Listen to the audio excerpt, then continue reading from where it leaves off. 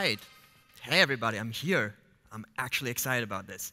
So, for those of you who don't know me, which should be the vast majority, I'm Surma. And at this point, it shouldn't really surprise you that I work for Google in London. So, as Matt just said, I kind of wanted to piggyback off of the slogan that you have heard multiple times today. And you will probably hear a few more times today, and I'm sorry about that. But most of the time, it's true. And we used that slogan also already excessively at Google I/O this year, where we announced Polymer 1.0. And I was in the audience, and I was thinking, but what if there isn't? And since I thought it's probably a safe assumption to make that I'm not the only one with that question, I thought I'd use this opportunity in particular, the Polymer Summit, to write an element with you. Something that shows like a few little tricks, some design patterns that will make you write an element that integrates well with the rest of the elements that are already out there so that you will have a good app. So as I said, with Polymer 1.0, we also announced the catalog at Google I/O. By now, there's actually more catalogs out there that you can just find and have like collections of elements. But for us, we have these collections of collections, to be exact, that solve multiple use cases that you will encounter when you're writing your apps. So we have wrapped most of the client-side APIs. If you're looking for a server-side API, chances are a little bit slimmer, but they're steadily growing over time. And especially for Google APIs, we have basically elementized all of them. And I think elementized is a word now. We've gained, obviously, a lot of experience while writing these elements in terms of what kind of patterns they are. And we discovered a few practices, and that's what I want to share with you. However, I want to be clear that what I'm saying, or what I'm going to be saying, are patterns that are not untouchable just because we are Google.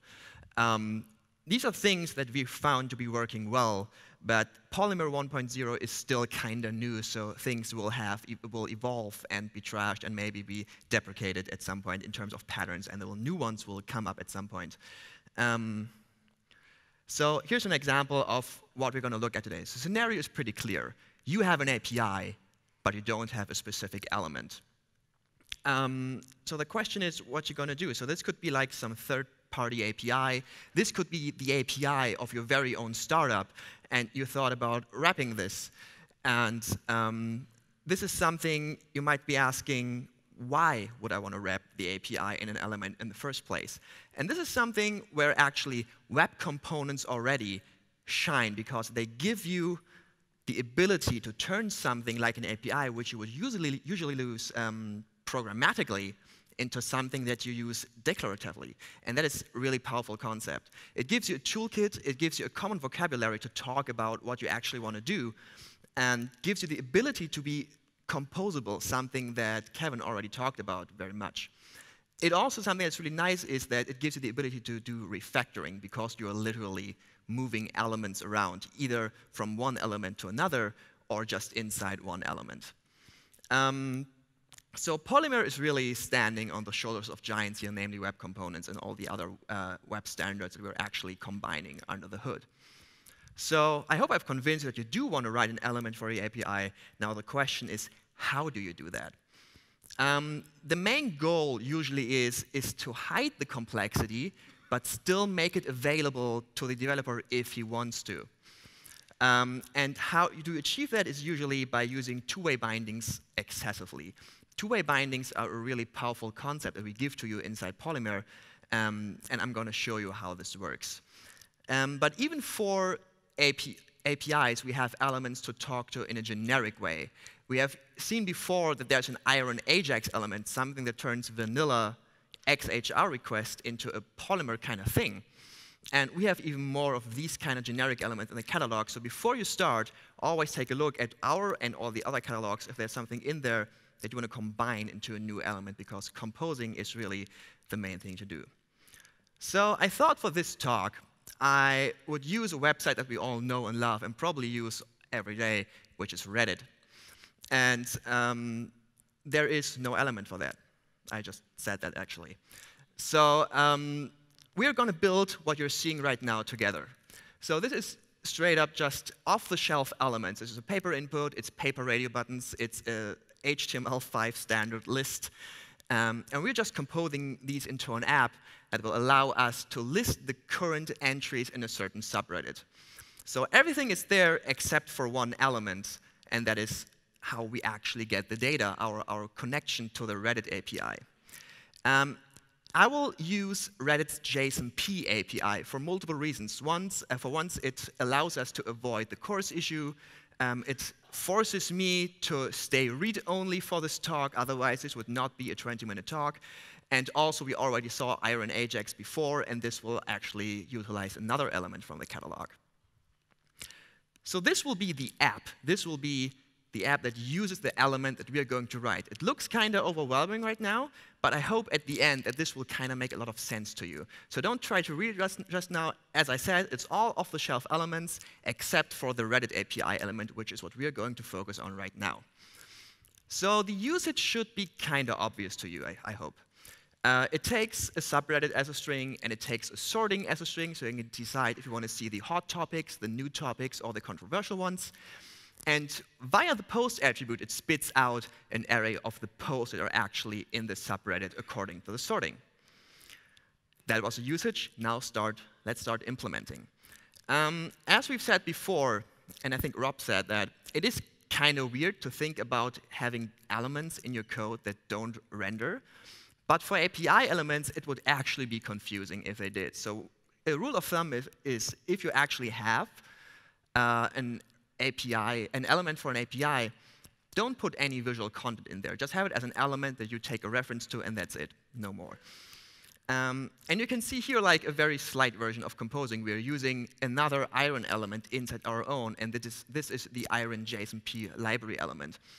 This element is great because it makes Iron JSONP weirdness into something that feels kind of all right, even though it's still JSONP. So, for example, this element takes, via the library URL property or attribute, it actually takes the URL to load and takes care of generating a unique callback name for you. So you can even fire off multiple requests concurrently with that element and don't have to worry about these different requests interfering, because each request will get its unique callback, which is really good. Also note that we are actually binding the library URL to a property called request URL.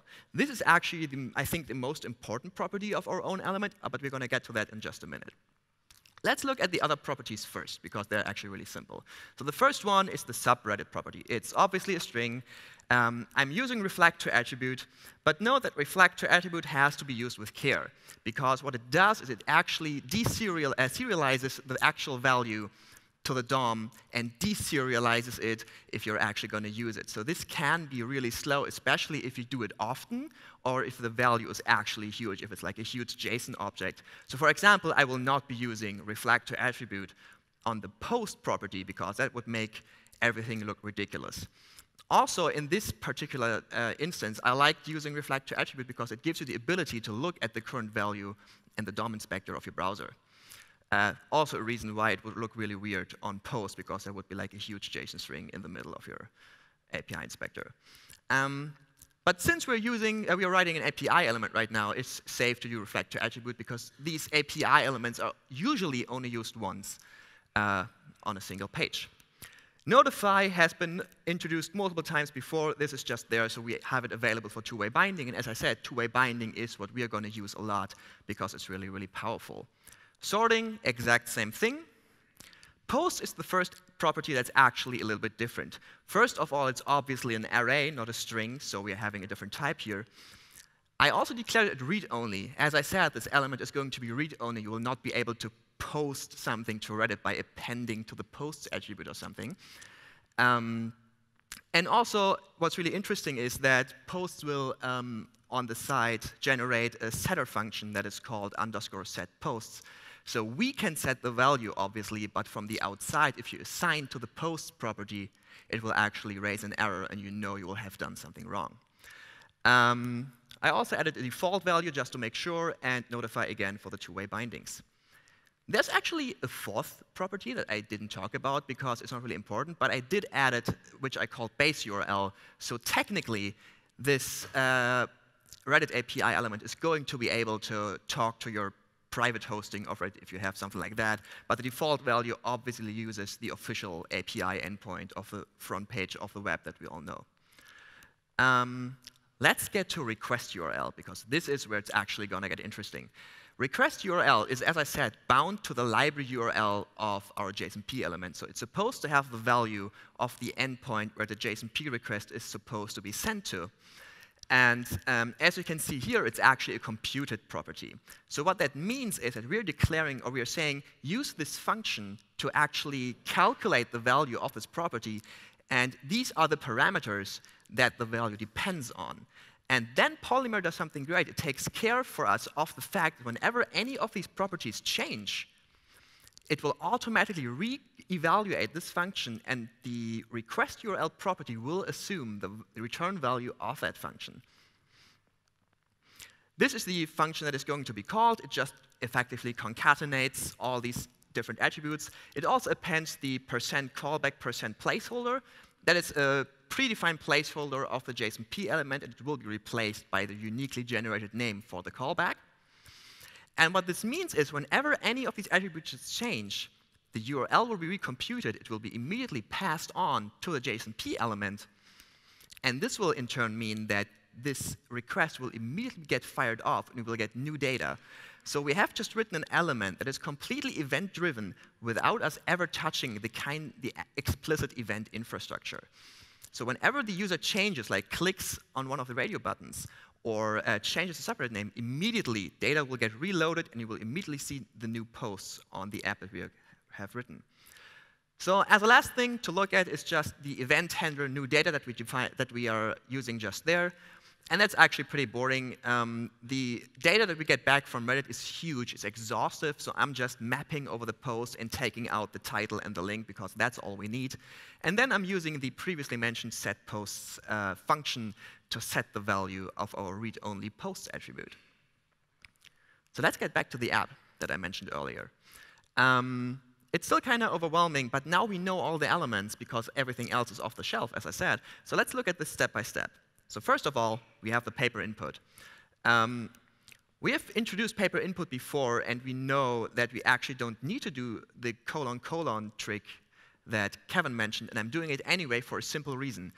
Because I'm not listening to the value changed event, but to the change event, which is a DOM native event. I'm doing that because if I left that out, every key press would have emitted an event, and our DOM would look like this. Every key press would fire off a JSONP event, and we don't want that.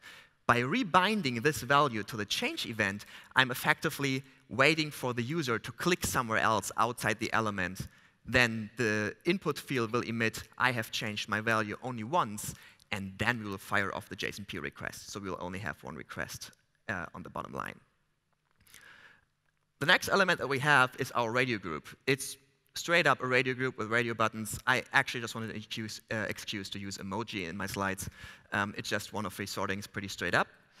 And lastly, and this is probably the most interesting part of this front-end part of the app, is the DOM repeat. We are using the Reddit API to give us the post two-way binding and passing that in as a one-way binding to the DOM repeat. So we are using this to render all of the titles of the post in the current subreddit, and we'll link to the post by using an anchor tag. And now suddenly this should not look as complicated anymore. You should actually kind of see what's going on. It's kind of straightforward. So to summarize, we actually just build an app that reacts immediately to user changes without having to do any bookkeeping of our own. And this is one of the powers of two-way bindings. No extra wiring required. So as a last thing, I wanted to go to the Platinum elements. Matt just talked about a lot of them, but he talked about the usage. When I looked at them, especially at the Service Worker elements, I was kind of amazed. If you know the browser-level API of Service Worker, you know that it can get kind of weird. And then I looked at the Platinum Service Worker elements, and it was just black magic voodoo. I did not understand how it would be possible to wrap this weird API that is used outside your main thread into an HTML declarative style thing that is in the main JavaScript thread. And once I looked into the implementation, I actually realized it's a really, really nice pattern to hide complexity, but still give you the ability to go through the veils and actually do everything you need to do if you wanted to. So this is the service worker register element. It registers a service worker for you. Pretty straightforward. You can hook up to events to get notifications about when the service worker has been successfully installed, or when it's been updated, or when it's failed, so you can react to it appropriately. You can influence the registering process itself, but you can't really do anything else with the register element alone. You can't say, please cache these files, or please call this JavaScript function when a certain request is being fired. So as an example, I used import script and fetch. These are two elements that you can use inside the register element. You can put them as children to the register element and basically say, import the script for me and execute it inside the service worker. And then you can say, please call this handler whenever a request from the web page is being made matching this pattern. And this handler would have been defined in one of these scripts that you imported earlier with the import script tag. You can also already see a little bit of synergy there. So the question is, how does this work? How does this communicate with the service worker and that you can actually kind of modify this? It's complicated, but that's the point, right? We hide the complexity for you. So I'm going to explain to you now how it works, and it's going to be a little bit unwieldy, but in the end, it's just about this pattern of using children elements. So the first thing that this register element does is it iterates over its own children. So it looks on all its children and checks if the element has an underscore get parameters function. And if that's the case, it's going to call that function and expect this function to return a promise. And it collects all these promises in an array. In the next step, it's going to wait for all these promises to resolve, expects each promise to resolve to an object, and then merge these objects together into a huge object. This object, in the end, will kind of be a description of what you want the service worker to do in a JSON object notation, so to speak. This object, in the next step, will then be URL encoded in a stable manner and then used as a query part on the navigator.serviceworker.register call when calling a service worker script that we provide from the SW toolbox that Google published a while ago. In case I lost you, that's fine, but that's kind of the point. This is really complex. The way we try to shove data from the main side to the service worker side, we have to jump through a lot of hoops to make that working. But you don't have to worry about that because it's all encapsulated in both the register element and in the children element that you can arrange inside and use multiple times. So you're actually really just declaring what the service worker is supposed to do. And if you ever find yourself that you have to write something really complex and you want to write an element, try to break individual subparts into sub-elements that you can use inside, which is a really nice pattern to actually make it reasonable to you and can be able to give your team maybe a way to talk about this without going nuts. Also, to be honest, this code on the slides right now is already simplified by me. The code is even more complicated in the repo because we have a few corner cases we have to catch. So in any case, if you're interested, I encourage you to actually look at the code because it's really, really good.